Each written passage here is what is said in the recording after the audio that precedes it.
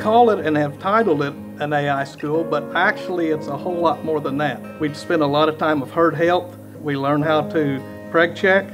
We learn how to artificially inseminate. And we also are incorporating some ultrasound work within the school.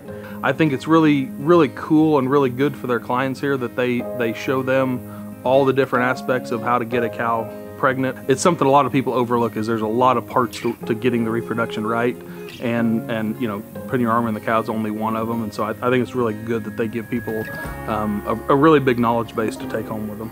In our school here, you absolutely don't have to have any prior experience. We're going to give you everything and all the tools you need to artificially inseminate your cattle. We offer 4 days of it. Most of the time in the mornings, we're in the classroom learning the theory, going through an anatomy. Every afternoon, we spend time in live cattle. I chose to attend Flying Cow based on the hands-on opportunities between preg checking and AI. Average probably 20 a day to 75 to 80 over the 4 days. We keep about 75 cows that are open that we can use for AI or more.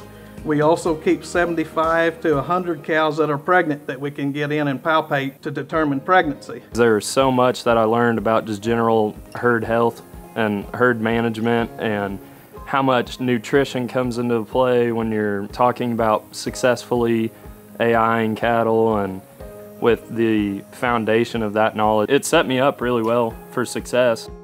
We would love to have you at our next AI school. Visit our website and sign up today.